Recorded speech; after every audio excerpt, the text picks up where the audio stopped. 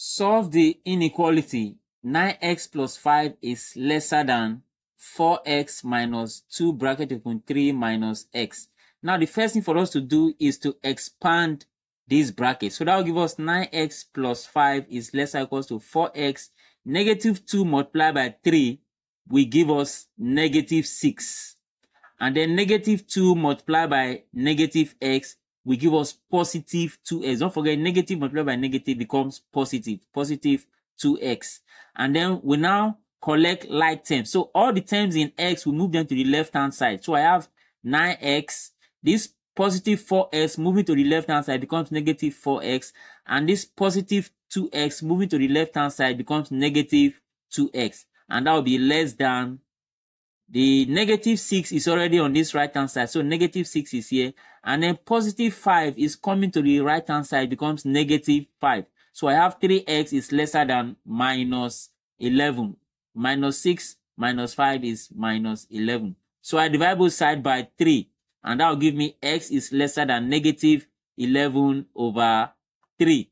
And that is the answer. So this is the answer. So for us to represent this on a number line, as stated, they say represent your result on a number line. So for us to represent it on a number line, what we need to do is to rule a horizontal line and put 0 at a point, probably at the midpoint, and then you introduce your x, which is what we just look for now.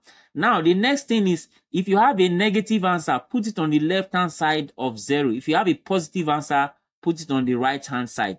Now, after writing your value that you have obtained on the number line, you now introduce a small circle at that point. Now, you only leave the circle unshaded when you have less than or greater than. But if the question had been less than or equal to, in that case, you have to shade this circle. But we are not shading this circle now because it is just less than. So now, when you are putting your arrow must point in the direction of the elbow. So this is less than. The elbow is pointing to the left. So when you draw your circle, you draw a line, an arrow line that points to the direction of the elbow, which is to the direction of left, the left-hand side in this case. So that is how to draw your number line. So I hope you have enjoyed this video. Please subscribe to this channel so that you can get more of the content, detailed content of my textbook. Thank you for watching.